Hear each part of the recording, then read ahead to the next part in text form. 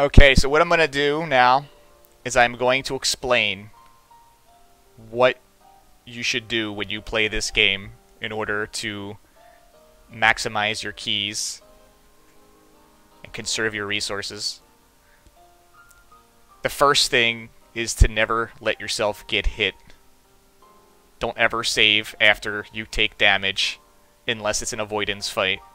There's probably only 2 or 3 fights in the game where you're going to want to save after a hit.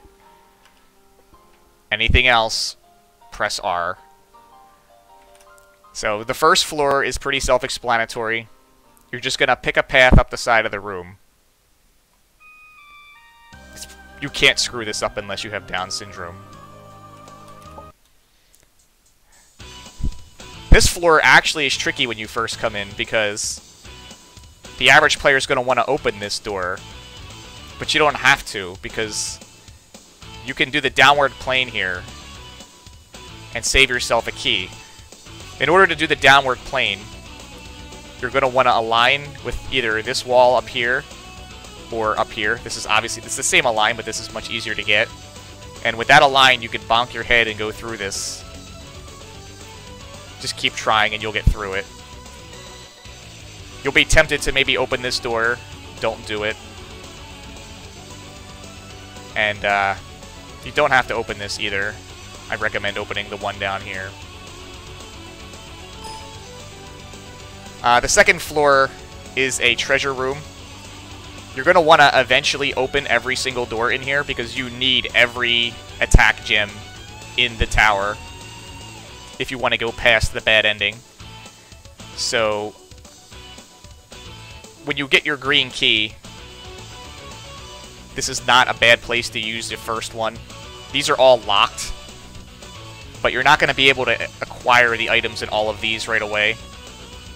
This one here is probably your best bet because it contains 2 of each. So that's probably going to be the one you want first. Just be mindful that maybe you shouldn't open these until you feel like you have to. Depending on your key situation, you may not want to rush in here right away. Although I would recommend getting this room as soon as humanly possible because, like I said, it contains 2 attacks and 2 defenses. You also want to kill every single monster in the tower. Every single monster, because experience is very important. And some of the level ups will give you keys and attack upgrades. This is probably the easiest floor to screw up on. There's a very specific route through this floor to save keys, and I myself screwed this up the first time. So you want your room to look like this when the doors are open. Now what you need to know here is that there is a secret wall here. So you're going to want to jump down and get in here, and then take the save. And then you can open this wall up. And that allows you to like collect the power-ups in here and up here. And then you should be able to get all 4 of these with just opening this door and this door. This is a big key save in this room. Probably one of the most important rooms in the game for saving keys. It will be tedious going around and up and around and back and around and up and around and back, but just, you gotta do it if you want to save keys. But yeah, be mindful of the secret wall here and here, which makes getting everything possible with only expending maybe 2 keys for the whole room. And you're not going to be able to kill every monster you see when you first come through these rooms. So as you power up, you have to make a point to go back and kill the monsters that you left behind. It's not uncommon to have to go back to floor 1 because you're not going to be able to kill everything in here right away, and then come back and kill these guys when you can, because the experience is very important. And yes, that means you might have to do the super F jump and maybe the downward plane a second time. So moving up, don't jump in the stairs unless you have enough attack to fight the guy on the other side. But don't open this door and don't open this door. You're going to be tempted to open this door because you're going to see power-ups in here. And the prospect of doing the plane jump is going to scare you, maybe, if you're inexperienced. But you can single jump through this, the thing backwards and forwards. So don't be intimidated by it. There's also a fake wall here, which is worth noting if you have trouble doing the ledge grab, because you're going to want to come up here and get power-ups as soon as you can. I think most fan game players will probably be able to do that, but if you can't, you can use the fake wall here to get up. It makes it a little bit easier. You'll notice there's a big guy here. That's an avoidance fight. He protects an item that is absolutely necessary to finishing the game. You're not going to be able to fight him right now, but when you get to him later, you're going to really want to take him out.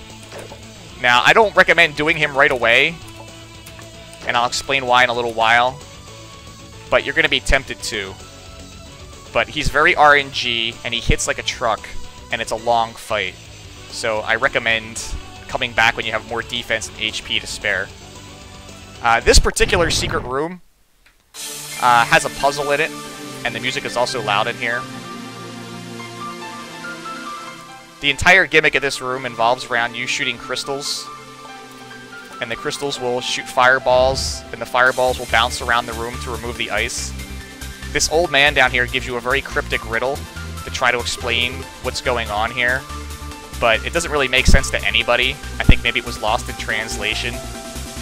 So, the spoiler here is that he says something about being 3 o'clock, and most people are trying to type the number 3 in here. So what you're going to want to do is actually make it look like a clock, where the hands of a clock will be pointing at 3 o'clock. So you're going to have to remove everything around here and then this corner, and that will give you a green key. Now in this room, you're going to collect wings that let you teleport around the game. You might be tempted to use those wings, but do not use them, because there's very specific spots in the game where the wings are supposed to be used, and if you use them outside of those spots, you risk running a soft lock of the game. So when you go up to the next floor, you're going to see a bunch of power-ups down in this hole. This is probably going to tempt you to want to jump down and use your wing to port out. You can't do that, or you're going to soft lock. The item behind the avoidance on the previous floor lets you teleport up and down floors at will. If you press H on your keyboard at any time, you can type in a floor name, and it'll put you back on that floor. You can do it even in mid-jump. This is important because you can use this tool to maximize keys, getting them in situations that only have seemingly one way out. And that's what you're going to use to get these power-ups much later. This room in particular, you're not going to want to open the blue door. You got to save your blue keys. There is a secret wall here, which will help you grab a red crystal here early. And you're going to see a treasure room up here, again, which has a pretty big attack up and defense up. But you're probably not going to be able to kill the stuff in there right now, and it's sealed with a green key. It's also a good use of a green key to open that door, because you need every single power-up to proceed through the game. So it's pretty much mandatory that this room gets cleared. But if you have only one green key, you're better off using it on the one downstairs before you use this one. And I think that's pretty much it with this room. Again, you got to kill every monster you see. Do not leave anything alive, because experience is super important in this game. This is a tricky floor too. As you can see, I've opened every single door in here except this one. You don't have to open this door, but you can't get the health unless you open it. So it's just not worth using the key to get the HP, because you're not going to be taking hits anyway, except for avoidance fights. Worth noting in here, there is a secret floor here. And if you look at the room when you get here and compare it to what you're seeing now, you're going to see where the secret doors are. So you should pretty much do that with every room in case I forget something. But, yeah, I mean, this room's pretty straightforward. Every door in here can be opened except for this one. You're just not going to want to ever open this door, because it's not worth your key right now. And those keys will be very precious later on, the gold ones in particular.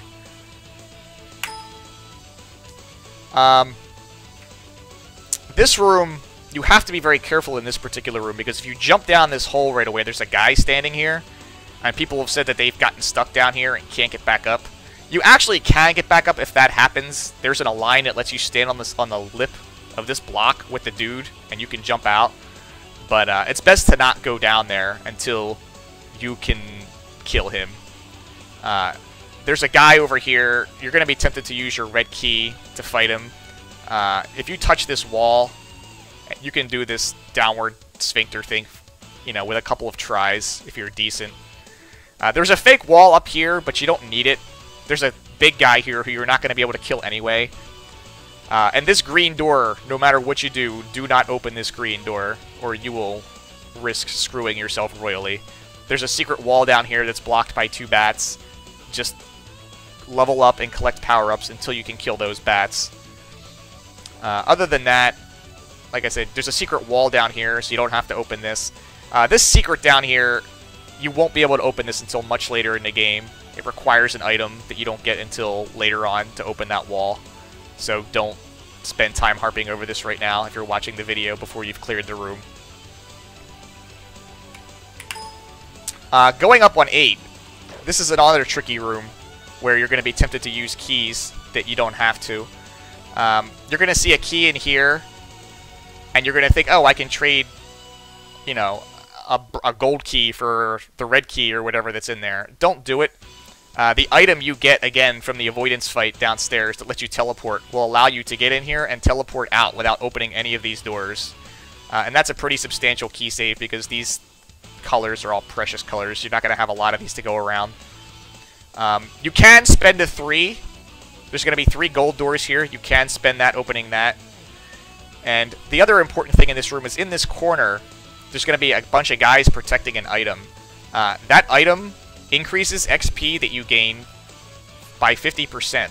So you want to get this item as fast as possible. This should be a high priority thing, is killing the 2 guys that guard this door to open the door to get in there and get that item.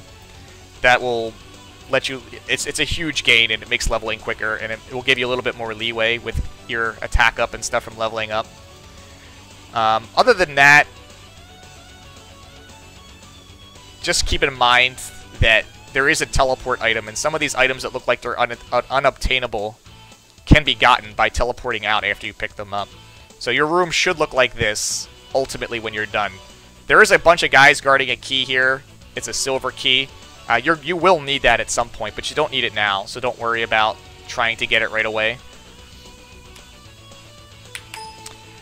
This floor is a little tricky because there's a row of doors here with an item, and if you're going to be going beyond the bad ending, you need that item. But what they don't tell you, obviously, is there's a fake wall here that allows you to drop outside of the map. And if you open that up, you can fall all the way down and skip opening everything in here and going through these rooms. Now, it's not to say you're not going to want to go through these rooms. You will, because the left side has valuable attack upgrades. The right side has defense, which isn't as important right now because defense doesn't let you progress further into the game. You'll also notice a row of monsters down here with an item. The item in here will reveal secret doors, but that's not really super valuable, but the XP you get from killing all the monsters in there is. But it's not a high priority thing, so at this point I would just leave it and then come back for it later. You will want these things in here, though, these red upgrades. So when you get them, when you get the power to clear these guys, you definitely want to do that. There is a door here that I opened that you don't have to open, but it's a convenience to open it. If you've beaten the avoidance with the teleporting item, you can just come up here and teleport out. But you can afford to open it. I still have a bunch of keys left over, and I used it, so... And it's a good convenience, and it lets you wait a little bit longer before doing the avoidance, which you're going to want to prolong as long as possible. In here, you're going to see a guy in here. This guy is really important because he opens the door to the basement. And the basement also has a requirement of screwing you for 100 hit points just to go in it, which is another reason why you shouldn't be taking any damage up until this point, and another reason why we're not fighting the avoidance yet. Because if you do the avoidance and you go under 100 HP and you don't have any health to find, you'll never get into the basement, you'll never be able to finish the game. So you're going to want to open this door and set that guy free. And you're going to see a bunch of attack upgrades and stuff in here and monsters. Don't worry about that right now. When you get the item from the avoidance guy, you can grab those and port out. You know, so you don't have to do it all in one shot. Because the conveyors make this a one-way death trip, which is pretty terrible. The guy here is an avoidance fight. He's the final boss before the bad ending. You may get hit a couple of times during that, but you're not going to want to do that right now. You're not going to want to do that until everything else has been addressed. And these you won't be able to go in here yet, so don't worry about that just yet. So now that the guy is free, the focus of the game is going to go down to the basement. So you're going to come back to the first floor, and you're going to be allowed to go in here. And when you cross through the barrier here, he's going to take you for 100 hit points. And there's nothing you can do about it. So if you've been listening carefully, you haven't been taking any hits, you should be good. And don't worry about losing the HP, because once you go into the basement, at the end of this room and into the next room, there's power-ups and more HP. Now, if you still kept your wing, like you're supposed to, then you're going to need to use your downstairs teleporting wing at this point, because when you get to the end of the room with the conveyor belt, there's going to be a door here that's sealed, and he's going to tell you, he won't say it now, but he's going to tell you that you need to teleport downstairs, and that's going to take you into this dark room down here. Now, when you land, be careful, there's a button. And once you step on this button, you'll be getting in random encounters down here every couple steps. There's a lot of health in this room, so make sure you don't land on that and go around and pick up the health first, so you don't have to worry about getting molested every 2 steps. The important thing about this floor is that in the center of the floor, there is an avoidance fight. Your HP and defense don't matter, because if you get hit once in that fight, you're dead. So don't really worry about it too much, but you do want to beat this fight because it reduces the immunity frames on monsters, which is pretty much going to be necessary for keeping your sanity in the later floors. Plus, he's worth a ton of XP. If you have the plus 50% XP item, he's worth even that much more. To open his room, you're going to have to press this button and I think beat 10 random encounters. It's kind of tedious, but it's not that hard to do. So once he's dead, you're pretty much not going to have another choice at this point. There is another secret that I did forget to talk about on, was it the first floor? In here, there's a secret room that gives you an item that you have to give to the fairy down on the first floor. And I probably should have mentioned this earlier, but when you give her, she's blocking a key that's green, and that's pretty much going to be your first green key. There is that area is got some pretty serious needle in it, and there's a boss at the end that's very cheesy if you don't have attack power. So try to get as much attack power as you can before you do that, but it's going to be a high priority because you want the green key to get into the treasure room to be able to boost your attack even more. So at this point, the priority is going to be defeating the avoidance fight that is on the 4th floor. You should have a lot of defense and HP, and you don't have to worry about conserving it quite as much because you paid the toll to get into the basement. Like I said, it's a 3-minute long fight maybe, and it's got a lot of RNG, and it's really cheap. So you're just going to have to ask yourself how many hits you're comfortable with taking in there. Really good players can do it without getting hit. I took a couple hits in there, but like I said, I shook it off. There's a little HP behind him when you win to help mitigate the damage. But you don't want to like go for broke because you got a long ways to go. Maybe 2 or 3 hits, and then after that, you better start reevaluating if you want to keep it. It's probably the first real serious grind of the game, and probably one of the least fair ones in the game, in my opinion. Once you have that, you're just going to want to use the warping to go around and pick up all the power-ups you missed that are behind doors. Most importantly is the one in the hole on whatever floor it was. In the bottom right-hand corner, there were some keys in a pit. I can't remember which floor it was.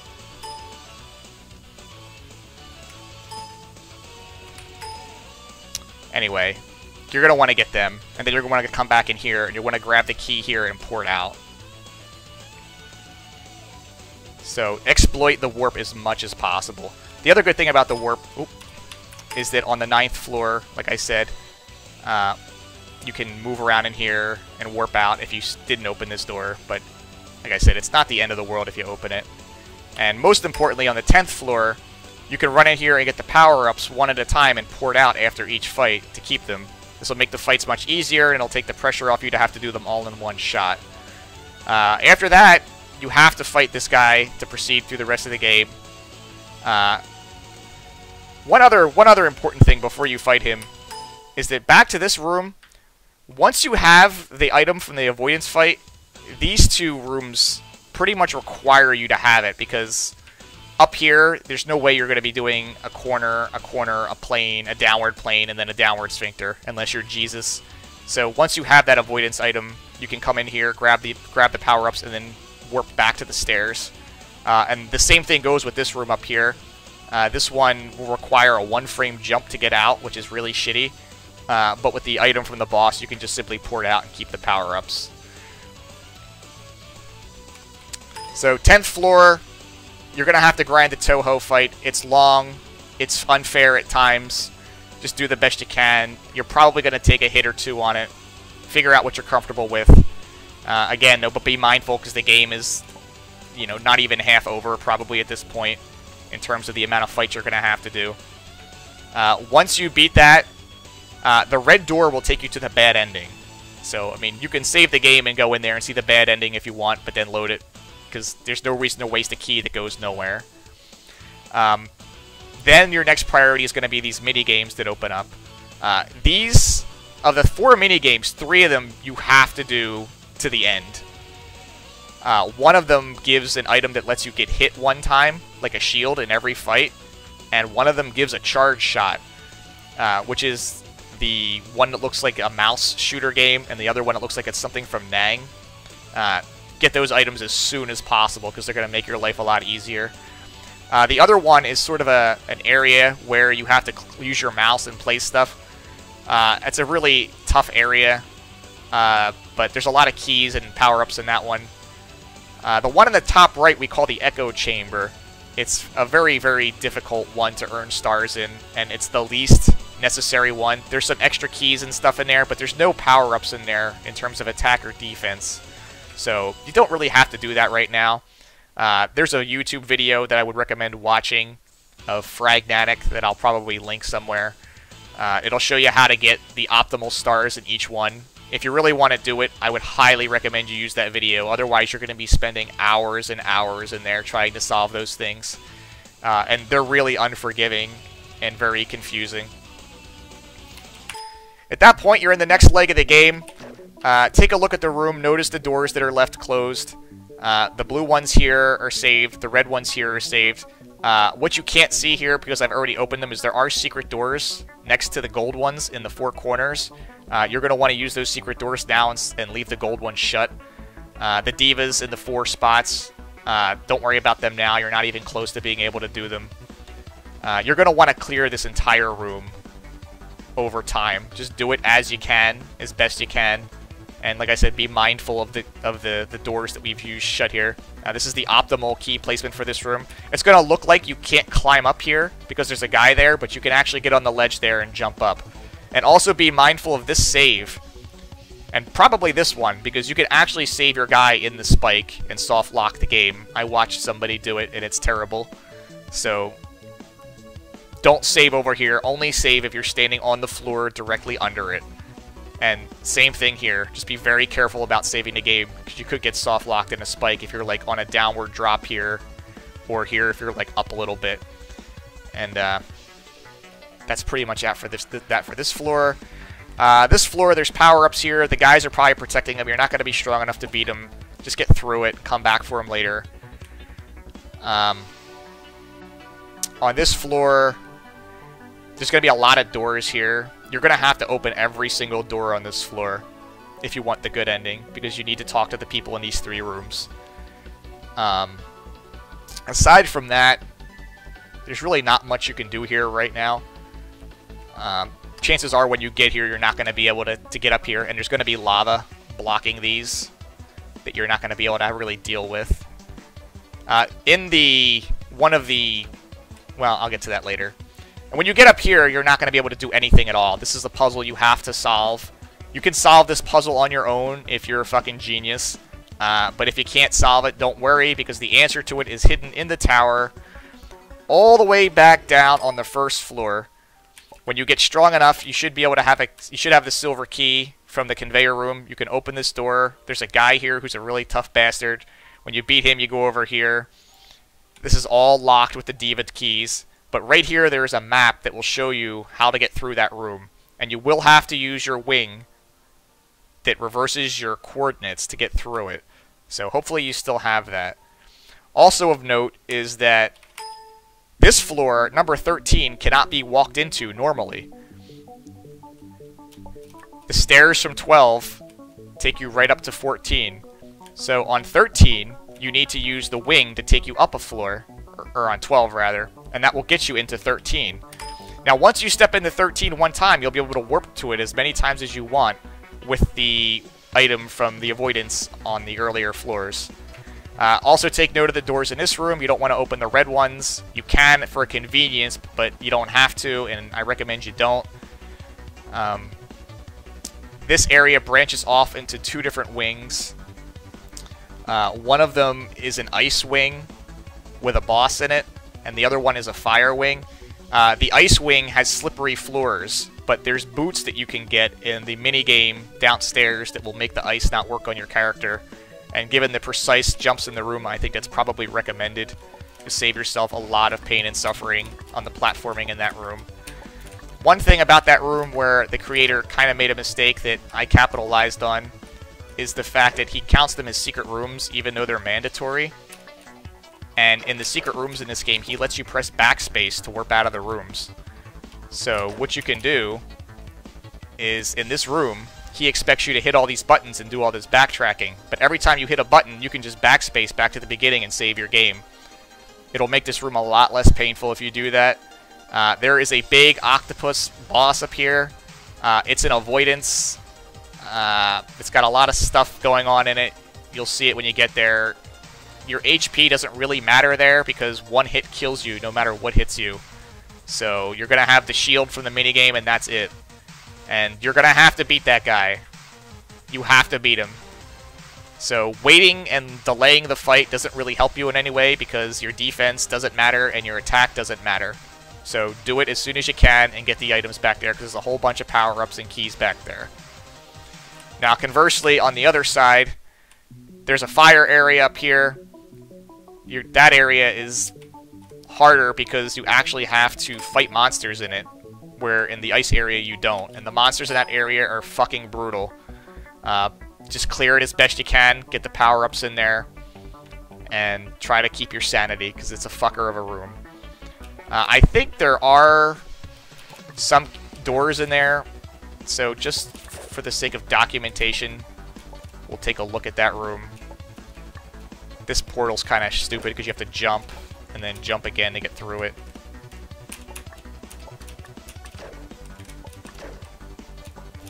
But again, they're going to try to tempt you in this room to use your keys. You don't have to use your keys. Don't open this. Don't open the red one. Don't open the blue one. And just do your best to keep your sanity in here, because these monsters are fucking scumbags. Now, by now, you should have the map, possibly. Which means that when you go up to this floor, the map will show you exactly where to go. Just follow the directions, use the wing in the proper place. The stairs will open for you to be able to go up. You may not be able to beat these guys here. They're fucking scumbags. And you're getting to the point now where you're going to have to seriously think about doing the divas. The divas on 11 are scary as fuck. And there's no other way to put it. The guy on the right's the easiest one. It's the shortest fight. And yeah, if you have a lot of attack power, you can kill him pretty quickly when he becomes vulnerable. The guy up here, it's a 2 or 3 minute long avoidance, and you're probably going to take damage in there. You need the key from this guy. Well, you need the key from all 3 of these. Killing each one of these guys gives you a key that lets you go into the room back on the first floor. The most important thing on this floor is that there is an attack upgrade here that raises your attack by 10 points, which is huge. That pretty much opens a lot of the remaining part of the tower, so you want to get that as quickly as you can. But yeah, you're going to have to open it. This other one here with the club, that just gives you defense. You don't need that. And I would say that the guy down here is by far the hardest one of these guys. He's stupidly hard. It's really precise pattern, and it's a long fight. Frankly, I don't think it's worth your time. You can live without the attack upgrade, and the defense is negligible. So at that point, you're going to have to start collecting items for these guys in the jail cell.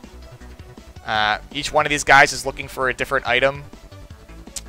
The fairy is going to want you to get an item from this portal, which opens after you open the 4 gold doors in the 4 corners that you probably skipped by now.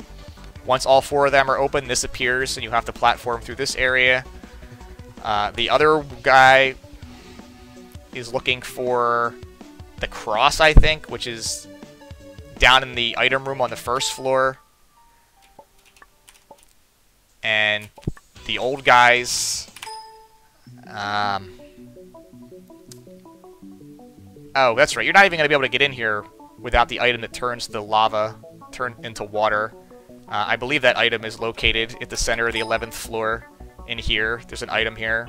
You need that to get into there to even talk to those guys. So you should have that by now if you're strong enough to kill those guys.